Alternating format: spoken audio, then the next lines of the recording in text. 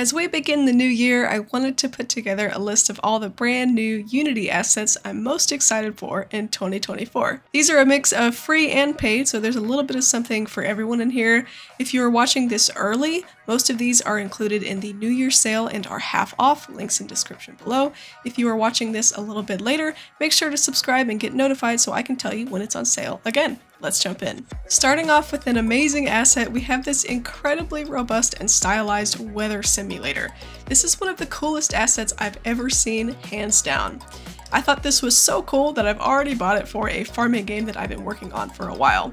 It's compatible for all render pipelines and has so many effects that you could use. Of course, it has the basics like rain, clouds, sunny skies, and snow, but it goes so much deeper into the effects as well. Everything you could want in a weather system is here. I would even call it more of an environment simulator because it's that robust. Not only do they have every type of weather you can imagine, but it has smooth transitions between every effect.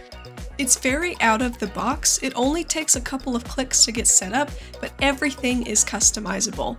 You can have custom seasons with custom effects. You can even change how quickly the sun sets in different seasons. Just how on Earth the sun is out for longer in the summer and shorter in the winter, you can do that here too.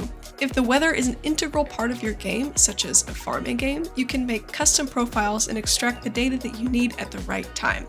It has an entire time of day system already set up so that your game transitions from sunrise to midday to sunset seamlessly. It has an accurate moon system. I'm honestly blown away. And I love that there's so much attention to detail. I feel like a lot of weather systems almost completely ignore the nighttime aspect and kind of slap on a default night sky, but nighttime is equally as beautiful as the daytime and has cloudy skies, rainy skies, and thunderstorms. There are some novelty effects as well. I particularly like the meteor shower and the aurora borealis effect. But I think the thing I'm most impressed with are the transitions. There are a lot of these really cool fog and haze effects and they just look incredible. And you could see how with something like this, it can take your game to an entirely new level without a lot of work at all. I am so excited to use this in literally all of my projects. Oh, and did I mention it even has a mobile mode too? Alright, moving on to number 2, I have a free asset for you. If you've ever tried to make your own fire effects, you know that it can be challenging and it's not as straightforward as it seems. If you want some really great out-of-the-box effects, these are great. You can tweak the colors very easily. You can also tweak the haze and distortion levels. It even comes with different flame sound effects and smoke effects. When it comes to free assets, this is about as good as it gets. Highly recommend checking this one out. Only thing to keep in mind with this one is that it is currently only compatible with the built-in render pipeline. This one is also super cool. It is a liquid simulator. It's compatible with all render pipelines and it's even light enough so that you can use it on mobile.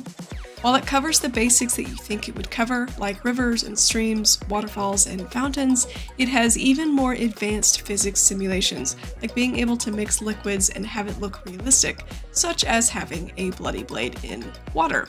What I think is particularly cool about this though is that you can turn models into liquid. I could easily see a game where, as an effect, instead of ragdolling on death, you turn into a liquid, or turning enemies into liquid when you shoot them. You can change the colors and characteristics of the properties as well, which is making me think of the Sandman in Spider-Man 3. I could also easily see this in a horror context as well, enemies that are completely bloody, or enemies that are like a black tarry consistency. Again, I feel like this is bringing me back to Spider-Man 3 and Venom, but I feel like there's a lot of possibilities with this one. If you end up using it, let me know how you're using it and how it goes. Here's one I actually didn't expect to be here this early, Emerald AI.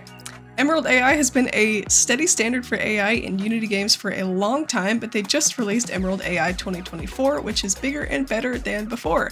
Black Horizon Studios have actually rewritten the entire code, so it is an entirely new system, but it has all the same functionality as Emerald AI 3.0. They've completely redone and simplified the setup and have made it easy to create and duplicate AIs, so now it takes a few seconds to set up versus 5 to 10 minutes as before. They also have a built-in animation viewer, which is a massive improvement. When you have these complex AIs and you're dealing with 50 to 100 animations, debugging those is the absolute worst, so I'm very excited for that. They've also added a lot of functionality, but they've included 19 demo scenes so you can really get your bearings and be aware of just what all is possible, which is really nice. Because sometimes it's hard to tell with assets, when is it the assets limitation and when is it your own understanding that is not giving you the best results. Cue scene of my awful AI that I made when I tried to remake Redfall. But they've also included this Souls demo made with Emerald 2024 that's showcasing their new modular ability system. And all of this is no code and highly customizable. This is the future of coding, it really is. And it's just so much more realistic than before. They've really done an awesome job. Here's another free one for you. This is a modular Toon pack that you can use to create your own Toon style world. There are 6 different color themes, and everything you see here is modular, but is also available on the individual level, so you're not restricted to the world blocks. You can create your own blocks and platforms if you so choose.